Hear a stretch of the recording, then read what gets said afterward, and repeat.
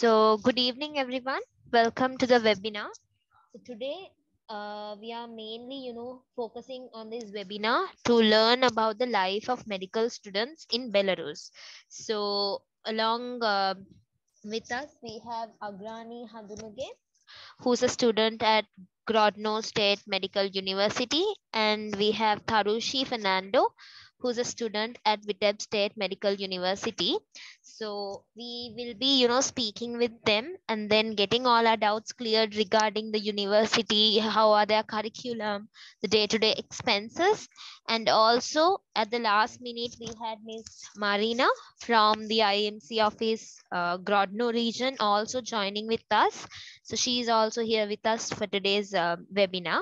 So we'll be starting it. So first of all, I would like to invite Tarushi Fernando to introduce about herself, and then we'll, go on with it. Tarushi? Hello, Ashita. Hi. Hi, Tarushi. Can you hear me? Yes, I can hear you. Yeah. So I think all you guys heard her. Can you all please raise your hands up if you all could hear Tarushi?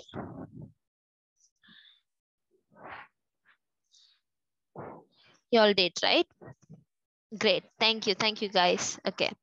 So, Tarushi, if you can give a small introduction about yourself, which school you are from and Yes. everything. Yeah. Hi, everyone. I'm Tarushi Fernando, and I studied at St. Jude's Convent, Colombo 7. And Tarushi, I can't see your camera. Can you on and just show your face for them? yeah, sure. There's something wrong with this camera, I think. Camera? It's all right, Yeah. Tarushi. Then go ahead. Okay. So now I'm going for the second year, and I just finished my first year at VSMU. So talking about VSMU and Belarus, first of all, Belarus, it's a really safe country for girls.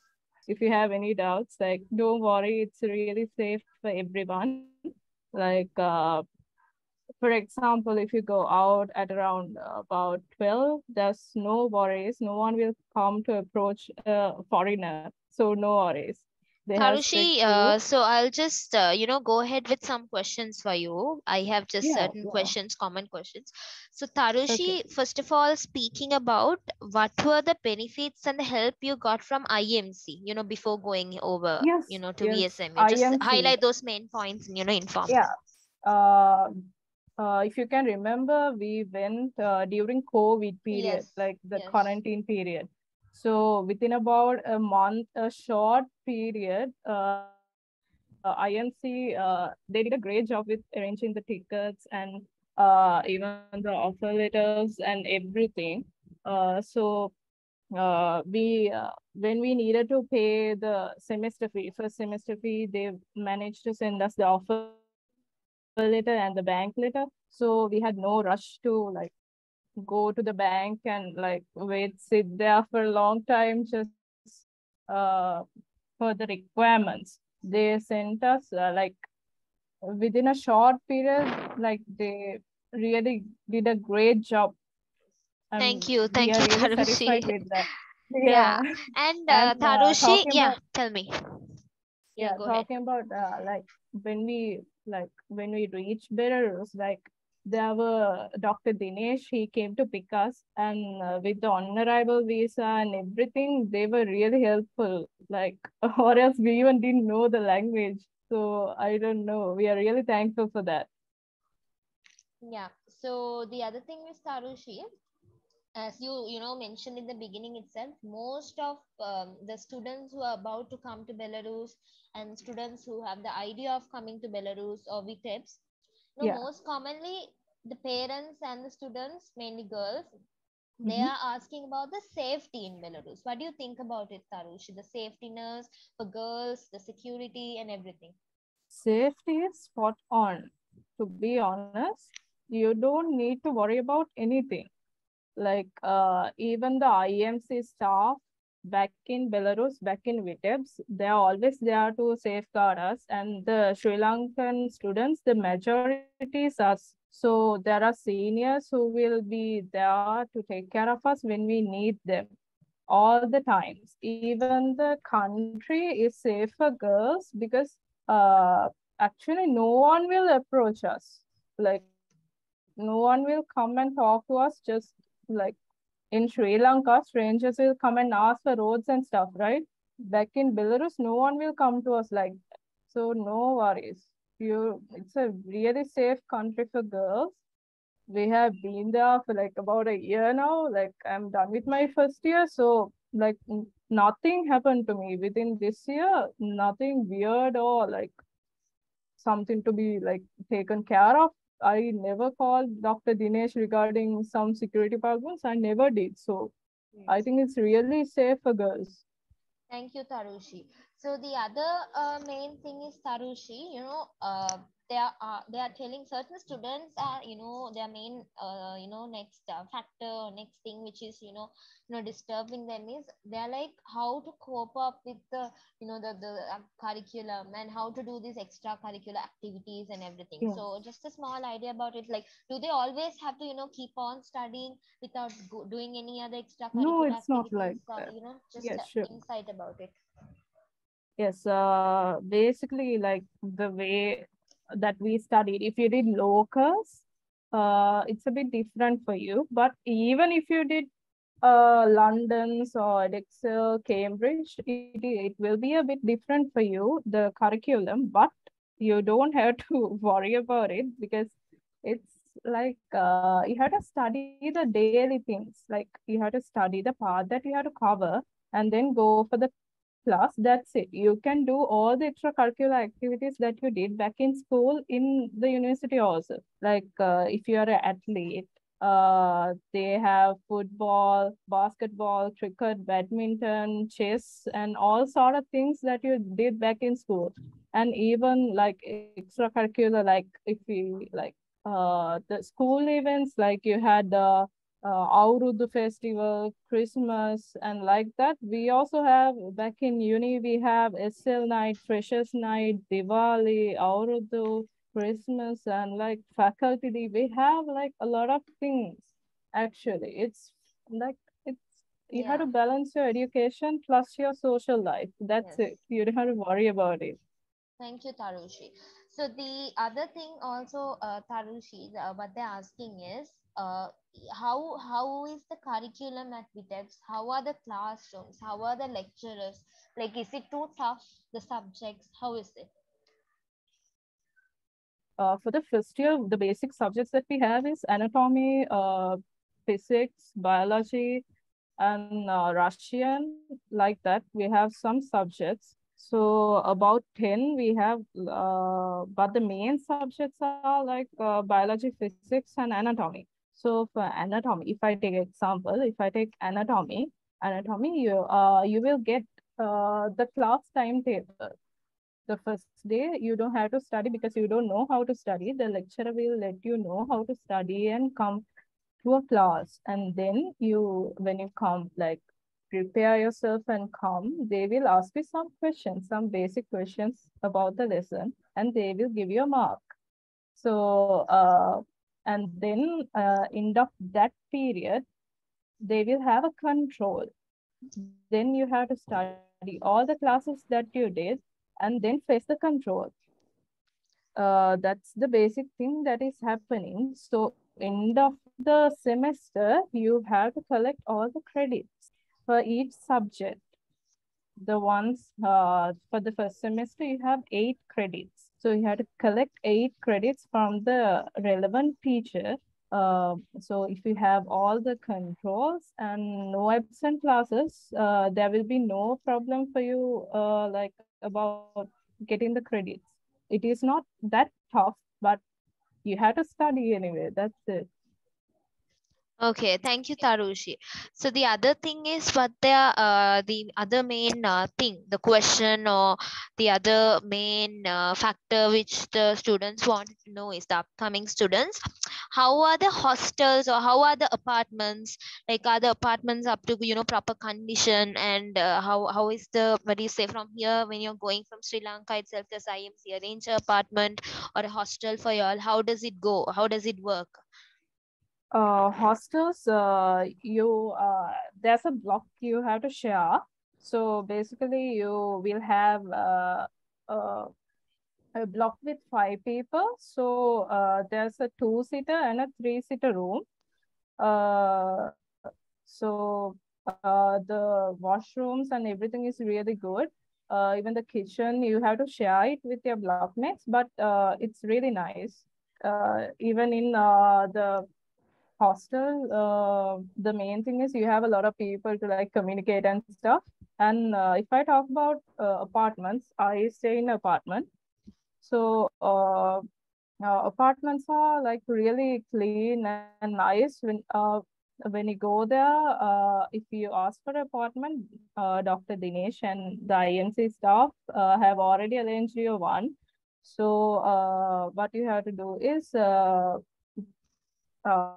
they will like you have to do nothing. Like they will take you there, and that's it. The condition is really good. The apartment Yeah. conditions. If you don't like it, you have to like You can tell inform Dr. Dr. Dinesh. Dinesh. Yeah, Yes. he will definitely change it for you guys. And the other thing is, Tarushi, how are the living cost at Bitebs? Yeah, like I'm gonna ask that question from Agrani as well, like overall. But I'm just asking personally, how is it for you, Tarushi? Does it go a lot? Like, do you always eat from all these outside fast food restaurants? How does it work, Tarushi? Yes. Talking about the expenses, if you like travel by bus, for one way you have to pay 80 capex. That means approximately about 80 rupees, Sri Lankan rupees. But if you take a taxi, like every day, the cost will be high. So anyway, then your Hmm. parents have to send you more money. So better to take the bus than taking taxi every day, because you can take a bus card for like 30 rubles, then you can use it for every bus. Yeah. Thank you, Tarushi. So, guys, if there are any questions you all want to ask from Tarushi, you all can unmute your mics and get it cleared from her. Or if you all don't feel like directly asking, you all can drop a message in the chat box, which I could convey to Tarushi. I'm giving you all around 10 minutes time. If you all can drop me the messages, whatever questions you all Uh, want to ask from if her, you all can go you ahead.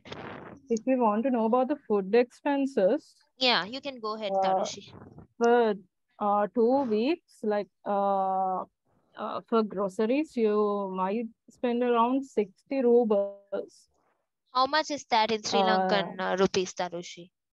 in Sri Lankan rupees, that will be around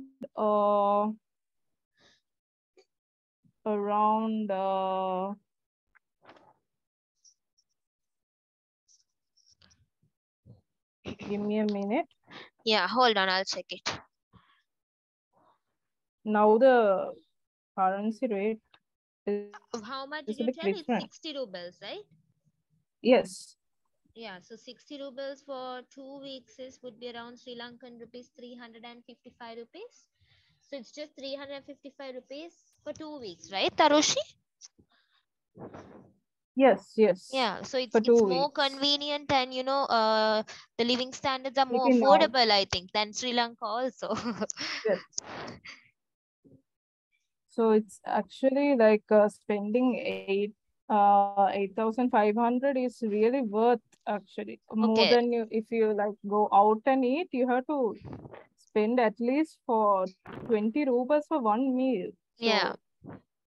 So So there are better some to, questions, yeah. Tarushi. I have a question from Nada, right? Yeah, Nada. Are you all facing any kinds of economic crisis like money transactions? Like, so I think IMC did help you all with that as well, right? The Union Pay card and Yes. everything. Yes. Yeah. So if you can Yes. go ahead regarding that, Nada is asking it. Uh, the Sri Lankan banks, they had uh, like put some sanctions that we had we can only withdraw like 150 rubles, something like that. So we contact the IMC office because it was a bit hard for us to manage with 150 rubles per month, for a week, per week, it's like. So we contacted the Dr. Dinesh and he arranged a Union Pay card. So that was really helpful, and we got the cards, and the limit is not there in the Union Pay card. We can Hmm. withdraw like any amount. Yeah. Even the dollar cards were blocked, so the Union Pay cards are the only way that we could withdraw money. Yeah. Okay. Thank you, Tarushi. So we are getting a lot of questions. So the next question is from what's his name? Tisiv. He's like, okay, so Tisiv, I can answer your question. Don't we really need A-level knowledge to continue the studies? So obviously, if you have a plan of coming back to Sri Lanka and working as a doctor, you definitely need your A-levels, right, Tarushi? I think for you also we Yes. told the same thing. You need to have minimum two C's and one S if you want to be a doctor and work in Sri Lanka. But if you really don't have an idea of coming back to Sri Lanka and work as a doctor, you don't need your A levels. You can go through the CPU pathway, the Canadian pre university pathway. It's known as the Canadian A level, something similar to A level. You can do that and then you can start medicine. That is 9 months program. This I can let you know more about it. So another question, Masra, she wants to know about the weather. Is it manageable, Tarushi?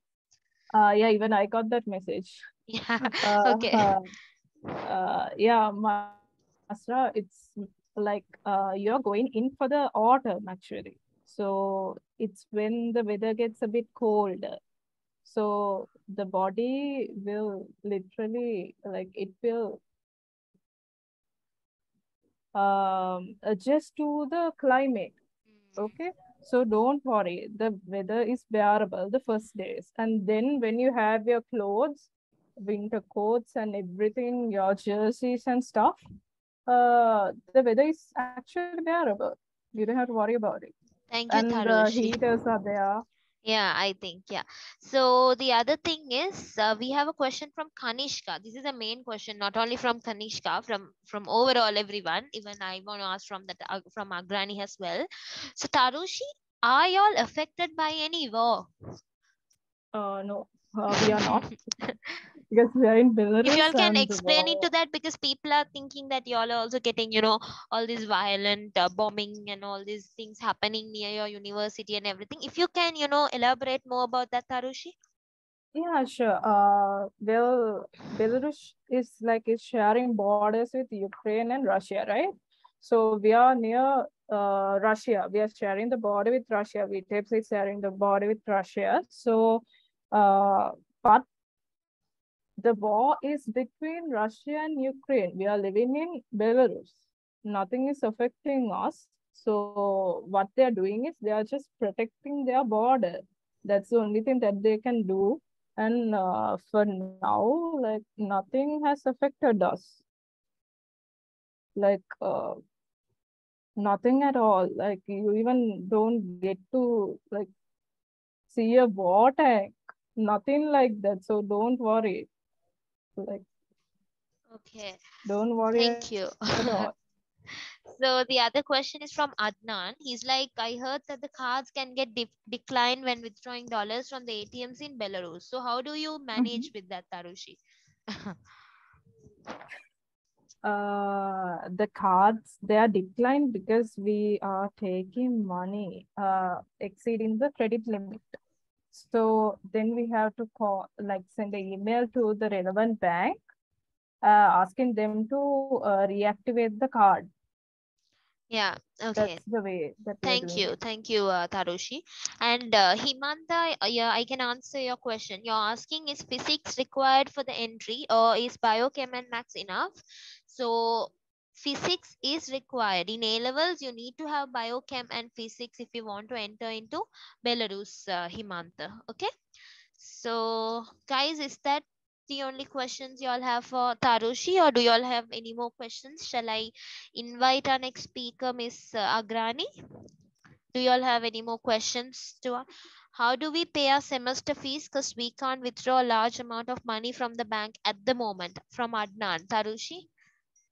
What we are doing is we are requesting the bank Mm. to give us currency, or what you can do is you can ask for a bank letter and INC does request the prepare bank. that, yes. Yes, yes, yes. All right. And then, Mohammed, you're asking me about when our next batch is. So currently, we are having our next batch going on. So we had our first batch who went on 31st, that's yesterday, and we have another batch going on the 11th. So if you are about to apply, you have to apply soon as possible, because we are out of, we are getting out of seats so quickly. We currently have only 10 seats remaining for this September's intake. So, guys, is that all the questions you all have for Tarushi? Can we move on to the next speaker of the day? Right? All right. So, Tarushi, thank you so much. You can be online. So, I Okay, think we so can thank you move so on to much. our next speaker. So, Agrani, are you here? Hello, can you Yeah. guys hear Hi. me? Hi, Agrani. Hi. So, guys, can you all hear Agrani? If you can hear her, please, raise your hands up.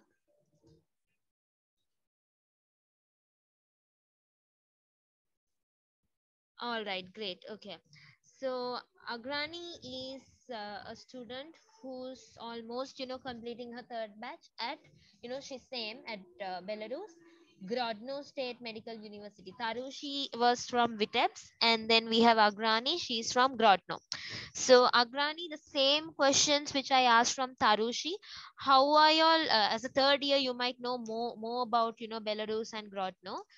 How are Mhm. the classrooms and how are the curriculum and the basic stuffs? What did IMC do for y'all, at the beginning and everything? If you can elaborate it, Agrani, it would be more helpful.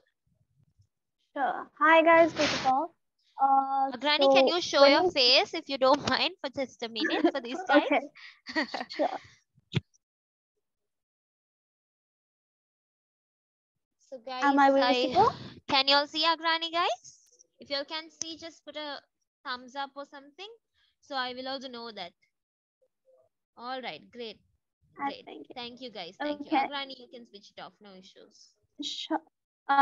So when we speak of the curriculum in Belarus, it's very direct. Like at the start of the year, you're given what subjects you have to take in the year and the hour of classes, when the exams will be held, and like when we speak classrooms wise, it's usually it is in sets of groups. Like each and every group has at least maybe 12, 13 students, or it could even be less, such as 10 or 9 students. It actually depends on how many students there are in your batch, and of course all the educational materials are provided by the university itself. And so to be honest, if you follow the day-to-day stuff and you are on top of your game, it's very easy when you come towards the final examinations. All right. Thank you, Agrani. And the other thing is, Agrani, they are asking, since you are in your third year, like, are you into the practicals yet or not yet? Not we are doing, like, since the first year we started initially with the basic practicals. It was like Okay. So how manipulation is your techniques and basic stuff. practicals going on, Agrani? Can you explain it to our students how interesting it is and what have you all started at the basic? So initially, when we first started manipulations, it was using with the help of models like structures which were present, like the incisions of certain stuff, and then using how to give an IV, then how to do an IEM, which is an intramuscular. So certain things as such were initially taught. So when you come towards the final phase of your third year, you are being allowed to go visit the patients and communicate with them, check out them, like see their auscultations, palpitations, then percussions and everything, communicate and get a basic case history report, as I think Dr. Burhan will further elaborate on it, things as such. So it's actually the initial stage. We start towards the first years. All right, great. Thanks, Agrani. And the same question which the students asked from Tarushi, I just wanted to ask from you also. Since you're in the third year, I'm just asking, aren't you doing any other extracurricular activities? Are you only into studies, Agrani, or what is it? To be honest, I am a bit of a bookworm, to be really honest, being frank. But Okay, like no issues.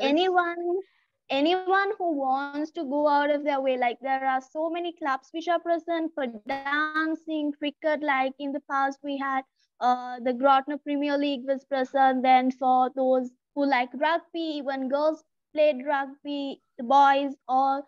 So if you have any extracurricular interests which are present, of course the Sri Lankan community over there as well as the university has so many events going on which you can take part, definitely. Okay, so Agrani, there's a question. See, I will ask you a question, finally when she's done. So the other thing is, Agrani, you stay in a hostel or apartment? I stay in a hostel. For all Hostel. 3 years I've stayed in Yeah, okay. hostel. So mainly the parents and the students, certain girls and also boys too, they just want to know how is the hostel, how is the hostel conditions at Grodno, and what about the, what do you say, the laundry, the kitchen, how does it go on and everything? If you can elaborate it, Agrani. Yeah, so there are 3 hostels at the GRSMU. So out of them, 2 hostels go according to the block system, as Tarushi earlier spoke of, and the rest is it's like there's a lot of Russian students. It's a very diverse community which stays in the other hostel. So speaking of hostel number 2, in which mostly a lot of Sri Lankan students are residing in, just as hostel number 4, which is present in GRSMU. So there we have the block system in which there are around 4 to 5 rooms, which are either 2 sitters or 3 sitters, which has a community kitchen available as well as 2 washrooms, 2 showers. And laundry wise, it's there for the entire building in the basement where there are a sufficient number of working washing machines which are present. So you just have to go there and make sure you're like, if you're a person who has a timetable, it's very easy for you to live in a hostel actually.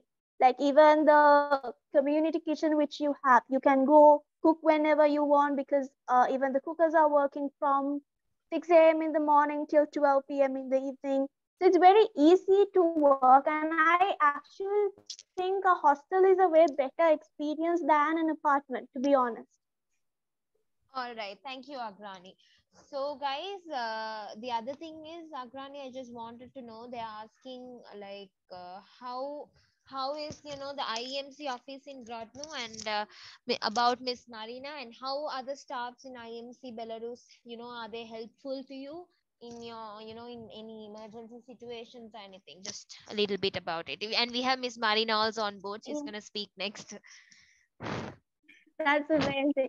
To be honest, both Miss Marina as well as Dr. Slava, they're like there whenever you need. For me personally, they've been a great help as a student since the first day I entered the country, to be honest. Till the last time I left, they've always been there for me. And like I remember when the first years came last year, we had quite a few emergencies which happened. Like we had to call upon ambulances at the middle of the night due to certain conditions, and you can call them at 2 a.m. in the morning or at any time, and they'll just come rushing to you whenever it's needed for them. Actually, to be honest, they are kind of like a set of second parents for you over there, because whenever they are there, like I have a feeling that I do not need to be scared of anything because they are there.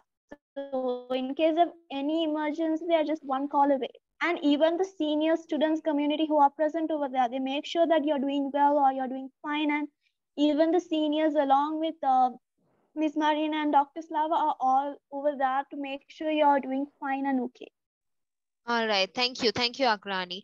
And the other thing is, Agrani, what they wanted to know is, when are the, what do you say, when are the vacations in Grodno? And the other main thing is two things: when is the vacation in Grodno, and when can you come to Sri Lanka and all. The other main thing is it's about the classrooms. They want to know how are the classrooms in Grodno, how are the lecturers, are they friendly and everything. So first question, if you are addressing it first, the vacations, we have two semesters. The first is the autumn semester and the second is the spring semester. So for the autumn semester, we are usually done by January. That is when they have their Christmas, because it's a bit different than the Christmas in Sri Lanka. Like we usually celebrate it over here in December 25th. It's a bit different. Over that, we celebrate it over there in January. So after that, after Christmas, the next 2 weeks within that time, you have your first semester finals for the autumn. And after the finals are done, you have around 7 days of vacation time. And then once again, you start your spring semester in February and you finish it around end of June. But for the second years, it's a bit different because they go till the time limit of July first week. So after that, till the 1st of September, you have holidays. So I think the most number of days you have as holidays is after the spring semester, Yeah, which we are yeah. back home right now. Thank you, Agrani. So the other thing is they wanted to know how are the classrooms, how are the lecturers at Grodno? Yeah, so the equipments, the facilities available and everything. Yeah, all the facilities itself, everything is almost over there. Like, I remember when we were studying anatomy, we could go find the cadavers whenever we wanted to. Even on Saturdays, there were days which were open for the students to specifically go and study. And then when we speak of the classroom atmosphere, as I said, there are usually students in groups of 10s or 12s. So the individual attention of the teacher is present always. And I think we are a bit different than VSMU in our studies, I guess, because Yeah, like every yeah. day we do have examinations. It's a I bit think different for us. Tarushi are online, right? So y'all don't have exams every day, right? At Vitebsk, Tarushi? It's not like exams, but we have daily ratings. Daily rating. Ah, All yeah, right. so yeah, same thing. So these daily ratings actually count towards when you're going for your final examination marks. So it's like you have to make sure you're on top of your game a bit to make sure Yeah. you can score well in your finals. All right. Thank you. Thank you, Agrani. And there are certain questions, Agrani, which they want to ask from you and as well, which I can answer to. Nada is asking, can we see her hostel? But currently she's in Sri Lanka. But but if you can just elaborate it, how are the space and everything, Agrani? Yeah, I think hostel wise, you can see now it's in the system of blocks. So there are specific blocks on each floor. So when you enter to the block, there are two doors, the opening and the closing, which you are not usually allowed to close. So there are usually two rooms of in one block. There are two rooms which are two-seaters, two rooms which are three-seaters. So according to like the first three-seater and the first two-seater, they are allocated with one washroom and one shower, and the rest, all the other four rooms have to share one community kitchen which is present. And usually the cleaning as such is done by us, or sometimes we do have staff who come and help us out, which is a great relief at times. Other times we do it on our own, and like it's mainly throwing out the garbage or things as such, which we do on like a weekly basis according to the room numbers. All right. Okay. Thank you.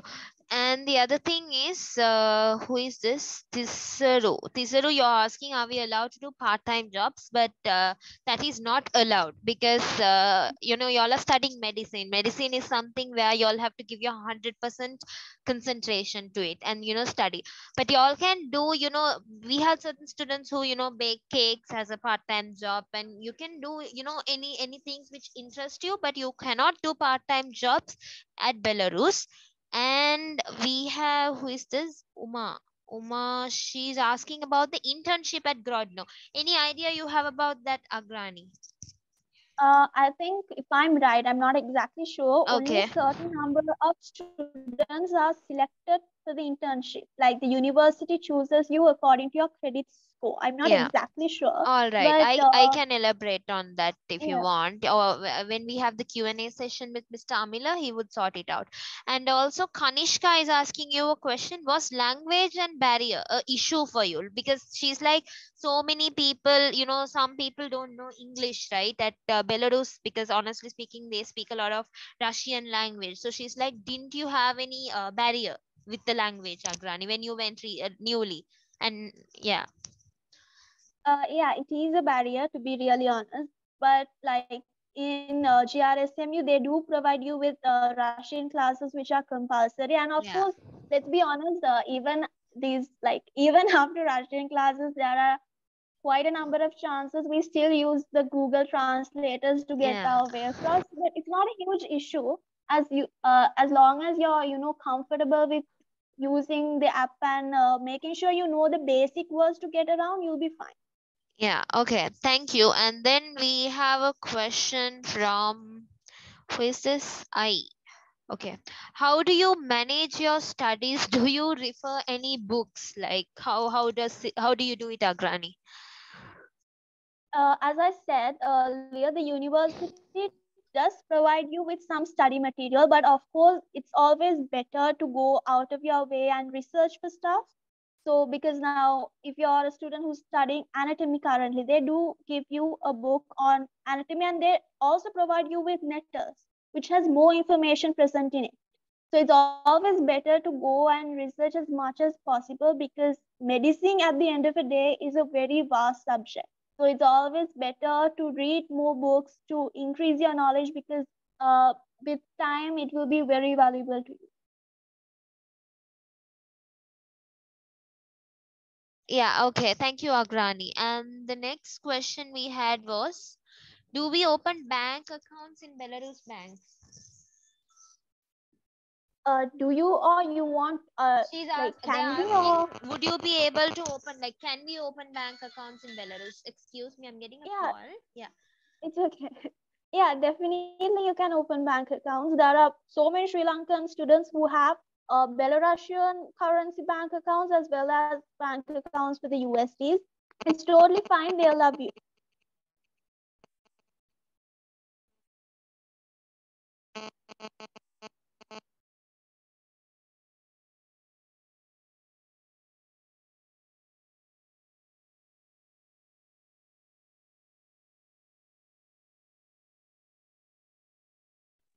Yeah, so there's another question also, Agrani. Do students get together after class and teach each other, like, the past year students and all? I remember since the last year, yes, they did start it off. For the like when the juniors had the anatomy examinations, which were held in December, the senior students did get together and like one student per time they spoke on several chapters which were present and helped out the juniors.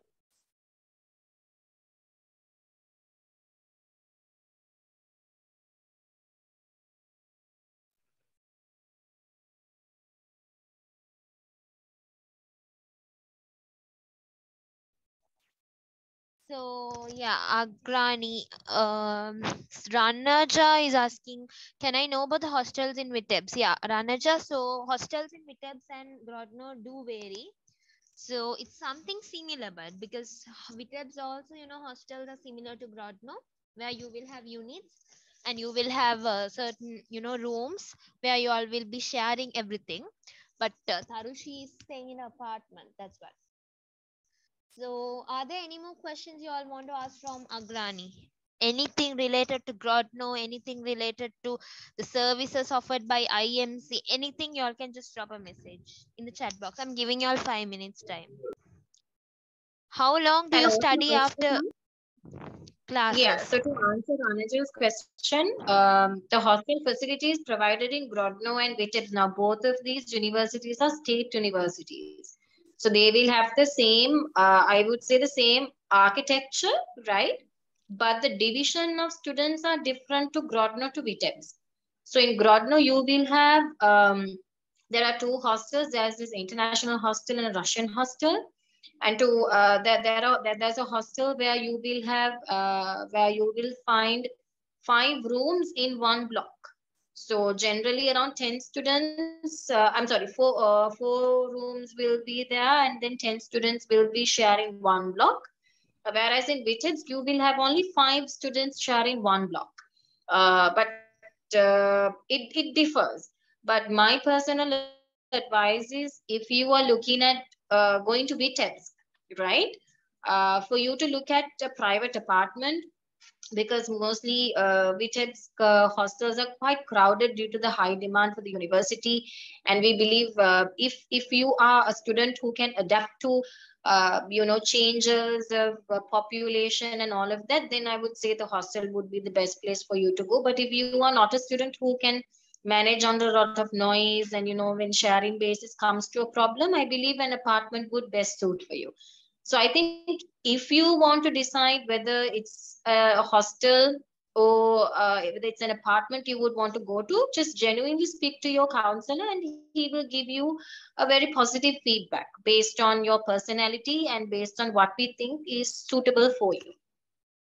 Thank you, Mandy. So the Agrani, there's another question. They're like, how long do you study after the classes, after completing your lectures? It actually depends, because like a way one student will study completely differs from how another student will study. So it depends accordingly. But let me be honest, if you're capable of like finishing your stuff, you can like quickly get done. uh, because first year when you're like initially go, there's not a lot to study, but second year is obviously tough at GRSMU, and third year is a bit more tougher. But nevertheless, you have your own timetable, so it actually differs from student to student. Yeah, thank you. So there's another question. I think, Mr. Amila, you're online, right? There's a question they're asking about the Yes, yes. IMC services at Gomel, the hostel facilities provided at Gomel.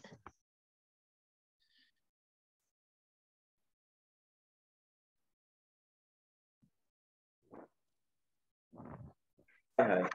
Gomel also, it's again state university. So if the students want the hostel facilities on 100% assured basis, we would be able to provide the accommodation facilities at Gomel. Gomel also, same like Vitebsk and Grodno, they also have the block type accommodation. But relatively, it's little cheaper. I mean, it's around 600 USD for the entire year. But the accommodation wise, it's like the structure wise, it's much more similar to Vitebsk and Grodno, since all are state universities. And we provide the same IMC services for all 3 universities.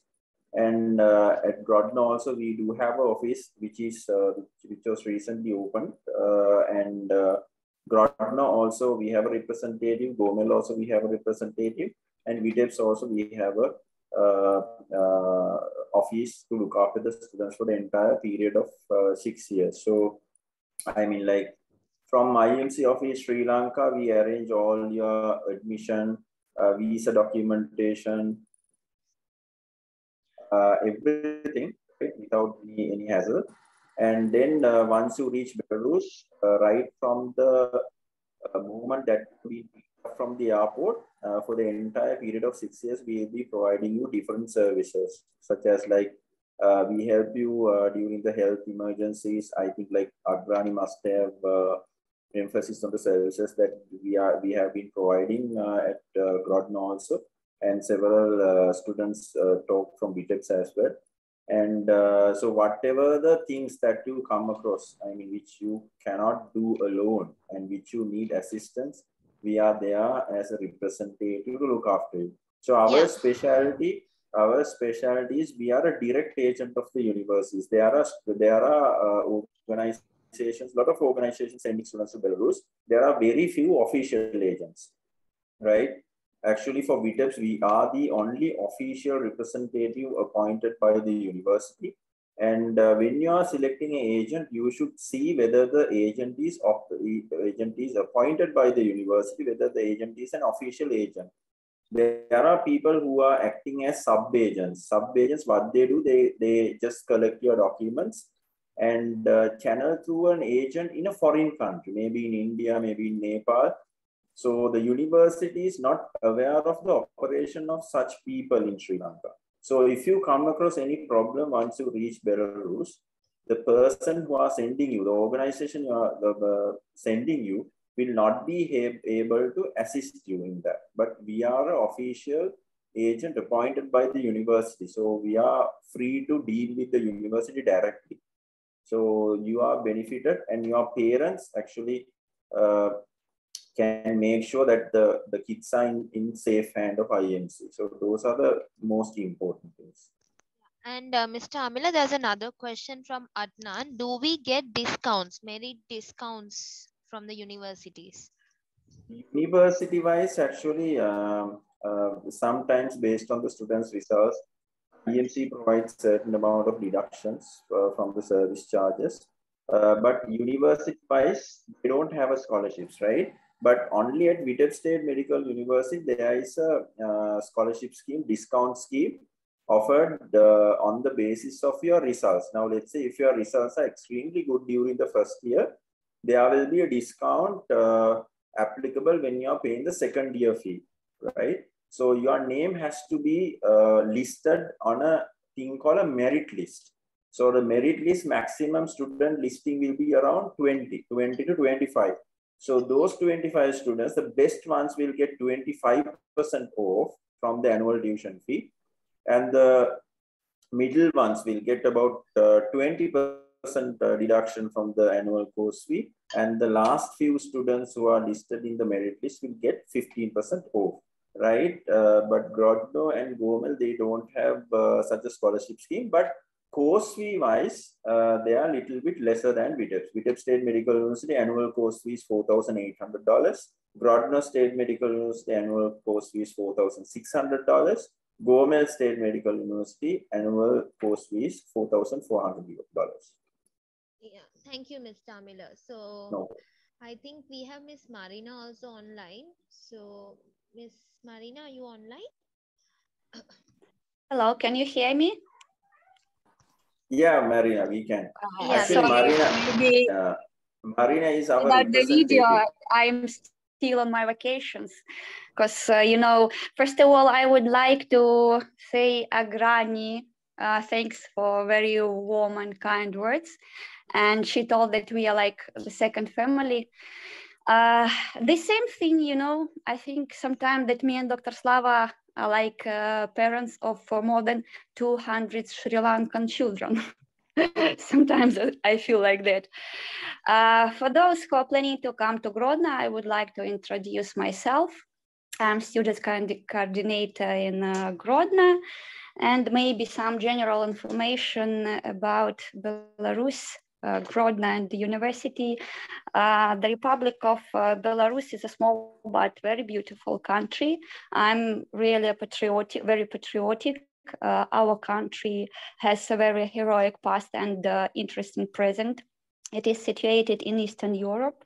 Grodno is one of the oldest and most picturesque cities in Belarus, and representative of many nationalities live here in peace and friendship. Grodno State Medical University is one of the leading universities in the Republic of Belarus. Around 1,200 foreign students from different countries study here. GRSMU is well known for its high qualified staff, well-equipped buildings and modern technologies. Belarus is a very safe country. I've heard from students that they are worrying about a situation, but I would like to say that when foreign students come to Grodno, they find our city as quiet and peaceful, and where everything that they need is in walk distance. Despite false information in internet and different social networks, I would like to tell that our country didn't participate and does not participate in any war activities and in conflict between Russia and Ukraine. Therefore, if you decide to come to Grodno to study here, please don't be afraid that you will face with difficulties because we receive newcomers at the airport. We help them to submit their educational documents to the university, to do medical checkup required by the university. We will help to exchange money, to buy local SIM cards, to open local bank account, to do their first shopping. Therefore, we help students to adopt here in Belarus. And also we accompany students to their hospitals if they feel not unwell. That's why maybe in the end, I would like to say that students who study here love our country, they love Belarus, they love Grodno, they like university. And we are like one big family here, always ready to help each other. And also, I would like to add that if you want to see Grodno University, you can find our YouTube channel. The name of the video, Study in Belarus, Grodno City, YouTube channel of IMC-IIC Consortium. IMC-IIC Consortium, we are representative of IMC in Sri Lanka. Maybe that's it. Maybe some students have questions to me. I'm like a mother of 200 students. Thank you very much, Miss Marina. And to everybody who listened to Miss Marina, she is actually the representative in Grodno State Medical University for IMC education. So likely how Miss Ashwita told every one of you, we have our own offices which we maintain overseas. And at Grodno, our office is completely handled by Ms. Marina and Dr. Slava. And you heard from Ms. Marina right now. So if you have any questions towards Ms. Marina, you can bring it forward. If you want to ask in Sinhala, you can ask in Sinhala. We can basically translate it to English. So it won't be a problem. So we can invite the floor to Dr. Burhan, I guess, Ashwita. Yeah, there is a question from Adnan. Is Grodno better than VSMU? Sorry, once again, Grodno is better than what? Is Grodno better than VSMU? They have a question for you, Miss Marina. It's very interesting question. all actually just like Colombo University, Javadhan University, Peradeniya University, right? So all are state universities, right? Right, all are state universities. Yeah, all are state universities, like they are just like a family, right? So sometimes the lecturers for examination, Vitebsk lecturers from Vitebsk, they go to Grodno, lecturers from Grodno, they come to Vitebsk. Right, they have conferences. Conferences, and they work together basically. But as far as the Sri Lankan students are concerned, we got Grodno recognized by the Sri Lankan Medical Council in 2015. Right. So the passed out graduates from Grodno State Medical University, still you don't have in Sri Lanka.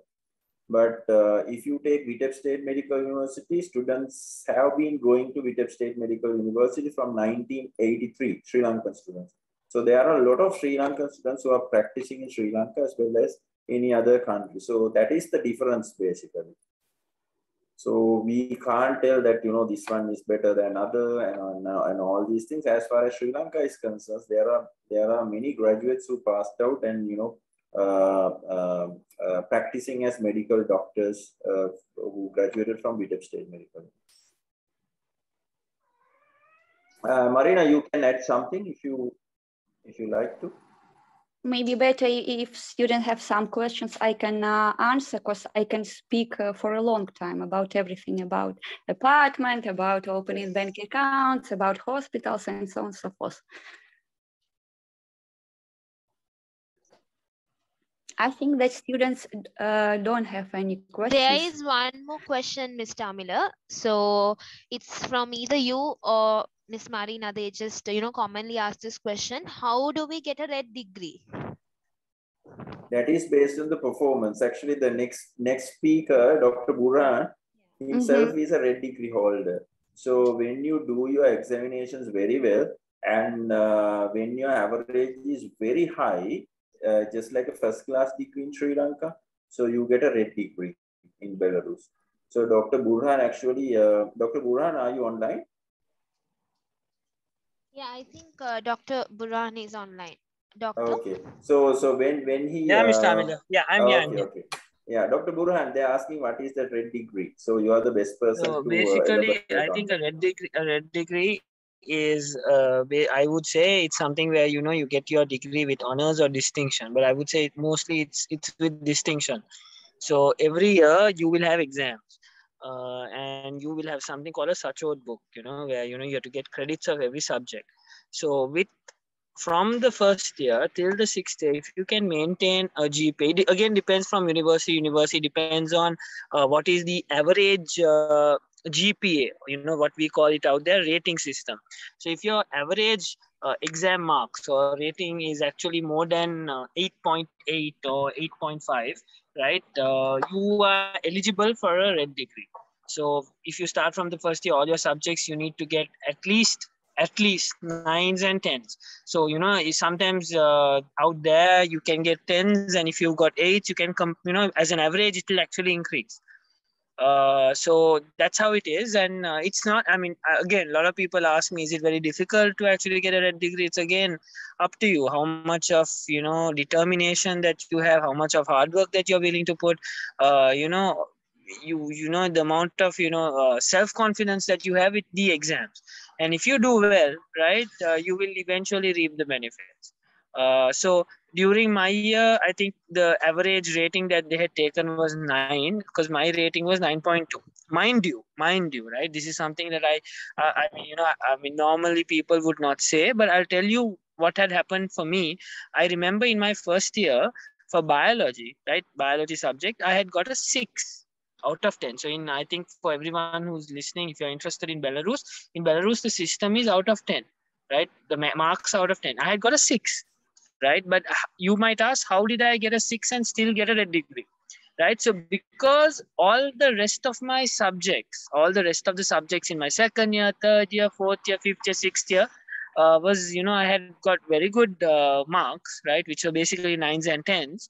The university asked me to repeat my biology exam. So when I was in my 6th year, I repeated my biology exam and got a 9 and then got my red degree. So the university does give you chances, because the university understands that, if you have a subject where you've got a little bit low, 1 or 2 subjects, you still can get a red degree based on how you do the rest of your other subjects in the following years.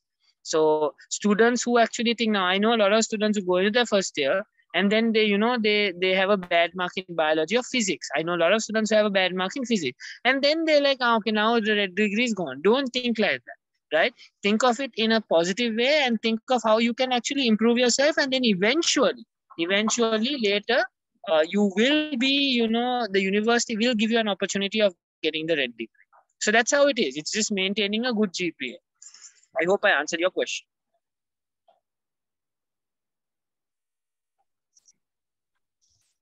Thank you, doctor. So there's another question. How can we get scholarship for these universities? I think Ms. Tamila. Yes, I think Ms. Tamila already explained about it. All right. And University that offers a scholarship, and that is also not based on your A-level results, but solely based on how you perform in your university academics. So now, and it's to make, Mr. Amila has explained, but I think that student has not understood. So if I make it even more simpler for you to understand, you take your first year, you have, I'm just giving a very random example. So in your first year in Vitebsk State Medical University, in your first year, first semester, you will have a bioorganic chemistry exam, right? So which will be out of 10, right? And then in your first year, second semester, you'll have general chemistry, you'll have medical physics and medical biology. So you have 3 exams in the second semester and 1 exam in the first semester.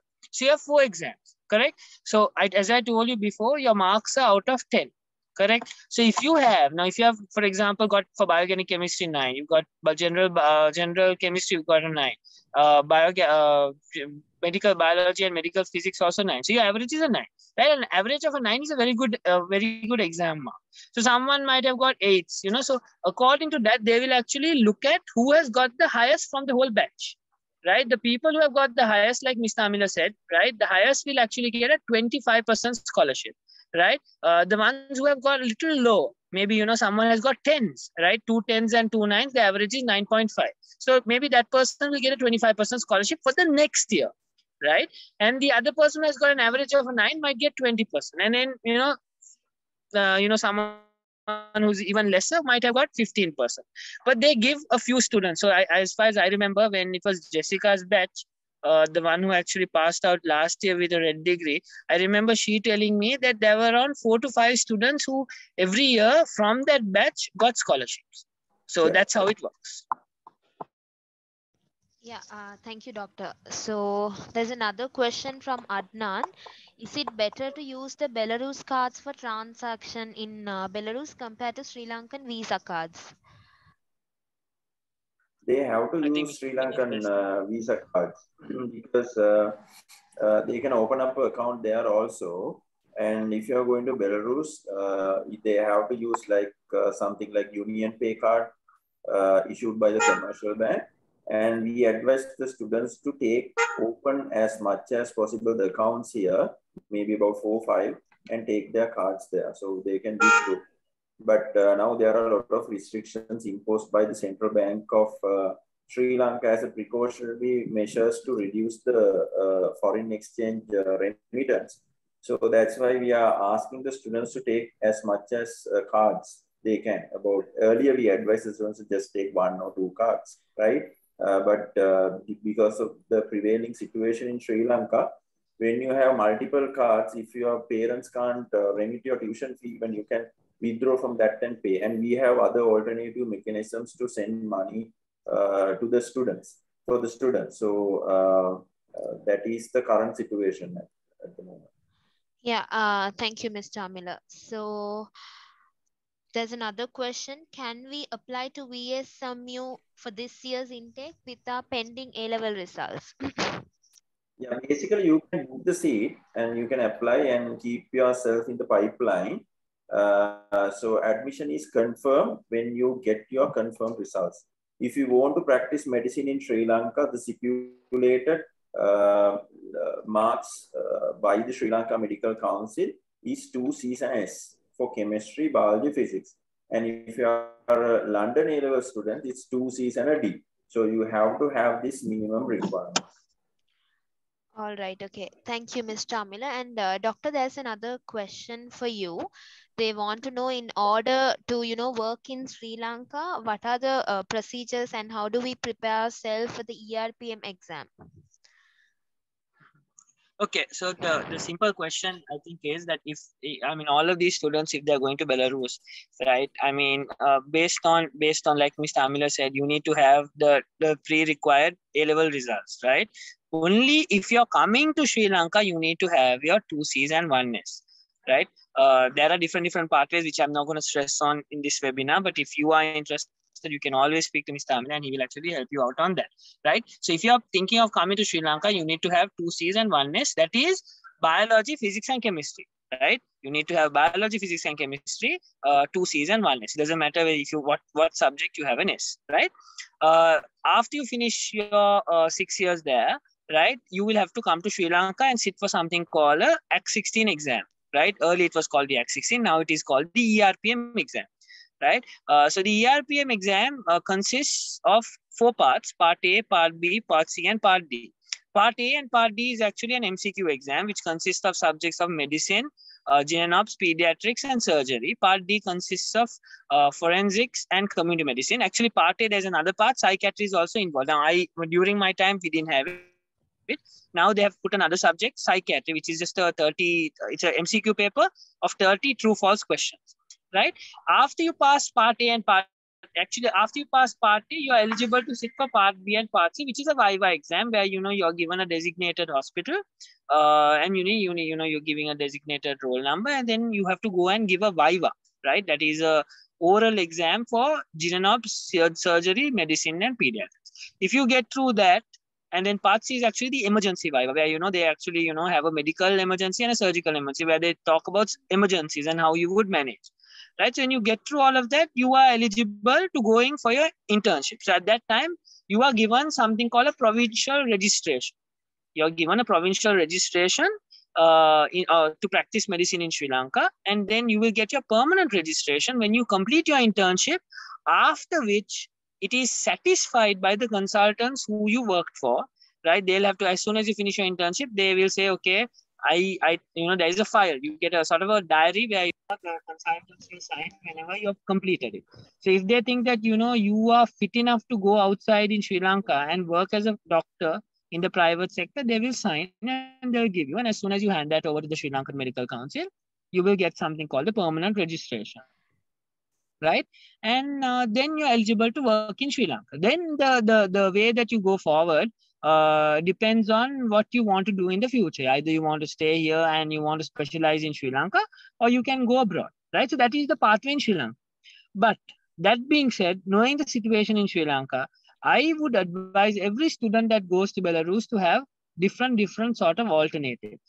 Coming to Sri Lanka is a good option, but always look at other alternatives. Think about other countries that you could also go to, which is the beauty about going to Belarus.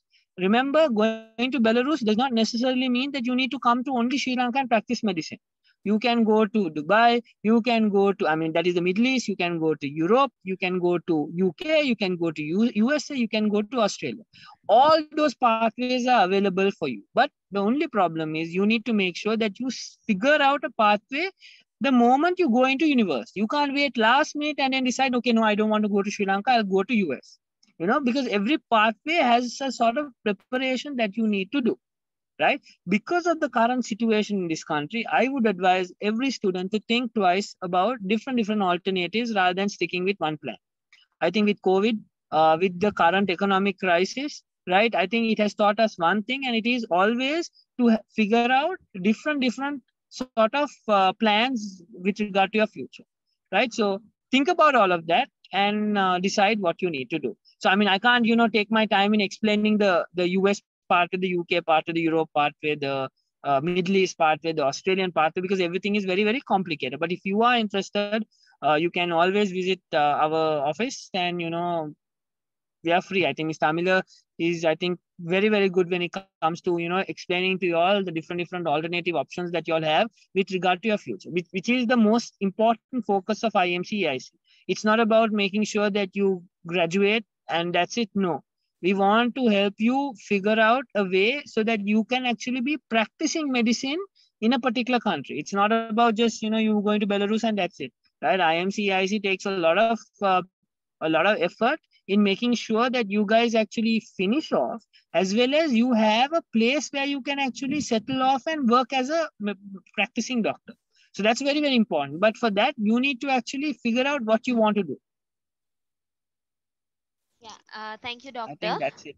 If there's anything else, Mr. Amila can add. Yeah. So yes, and also Ashita, small thing now for everybody who wants to know how universities support in the ERPM exam.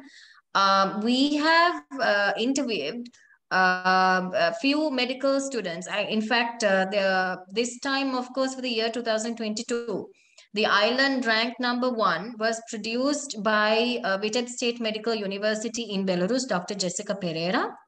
In fact, we have 5 more other doctors who were selected into the merit list. So we have island #1, island #7, 9th, 40th, and 50th, who were equally produced by Vitebsk State Medical University. So I am dropping the link to our YouTube channel over here. I want each and every participant over here to click onto this link, drop in your click onto the subscribe button. So you will be notified when we upload a new video with one of these doctors. So we already have 2 uploaded on the website, on the YouTube channel. Tomorrow again we will be uploading a very, I would say, a very lengthy discussion with Dr. Tikshana Jayasekara, who was ranked number 9th. Her interview definitely speaks about how the Belarusian education system, more specifically how Vitebsk State Medical University supported in preparation to the Sri Lanka's ERPM exam. So if you can subscribe to our YouTube channel, you'll be notified when the video is uploaded. And latest other medical content will also be equally updated. So if you can subscribe to it, I think you will be able to be updated with our latest uploads. Ashwita, over to you. Yeah, thank you, Mandy. So, the similar questions, what they asked from Dr. Burhan, they're asking again, what are the procedures on working in a foreign country? Does IMC help with the exams and the procedures to move to a foreign country? So, Mr. Amila, any opinions regarding this? Actually, like just Dr. Burhan rightly said, different countries have different examination. For example, if they want to go to UK, there's an exam called PLAB, and after 2024, that will be replaced with an exam called UKMLA. And if they are going to go to USA, they need to do USMLE examination. And if it is Australia, AMC. If it is New Zealand, it is AMC as well. So IMC tied up with different examination trainers who train specifically, who trains the students specifically for the particular licensing examination. So we can help you out, we can guide you. Like Dr. Burhan said, I mean, it's a very complicated thing to explain you each and every examination, the structural nature of each and every examination. We are hoping to do another presentation like this, a discussion like this regarding the foreign examination training. So you all can subscribe our YouTube video, and we'll be uploading time to time videos, right? We will definitely can guide you towards like achieving your objective. If you want to become a doctor in UK, Australia, USA, Sri Lanka, everywhere. And if you are actually planning to go abroad without coming to Sri Lanka, number one thing is the internship. So Belarus being state universities, right? You can obtain an internship in the state sector hospitals. So that will be recognized worldwide, because like in order to be a recognized internship, that should be done in the government sector. So all the Belarusian universities are government universities. So you can stay back another 1 more year and complete your internship if you are going abroad without coming to Sri Lanka. So if your plan is not to come to Sri Lanka, but to go abroad, Belarus is a fantastic destination which provides you positive things for your career pathway, especially the internship. Today also I got a call from one of the students who studied at one of the universities in Russia. So because they don't guarantee internships, so that student wants to go to Belarus to do the internship, because like she has failed to obtain the internship in that particular Russian university, and now planning to go to Belarus and do the internship for her long journey to become a doctor in the UK.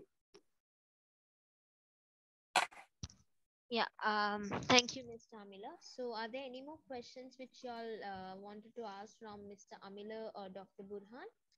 So there are, not any more questions, we can wrap this session up.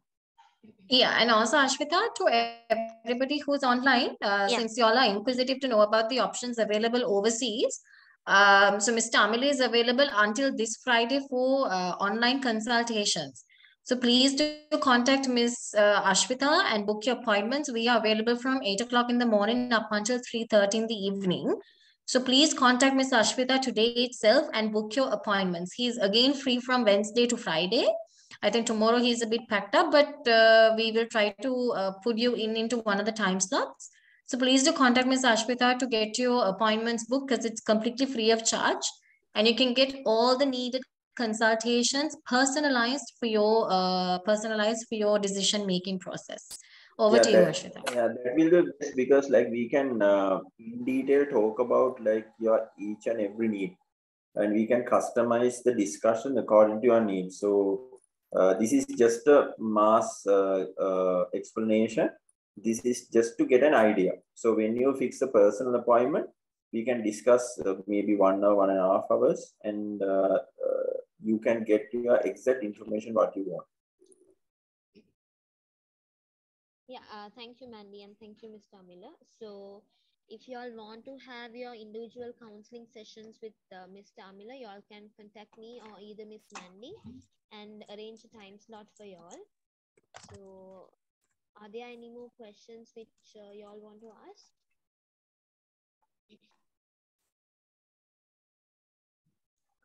I think that should be it, Ashrita. Yeah. So I think we'll end this session from now. So, yeah. Okay, thank you very much, Agrani. Thank you very much, Tarushi, Dr. Burhan, everyone. Thanks a lot for taking your time. Really appreciate that. Thank you, students, for participating. And You're very welcome, Samila. yeah. Take care. Good Thank night. you, Bye Doctor. bye. Thank you, Agrani, and thank you, Tarushi, too.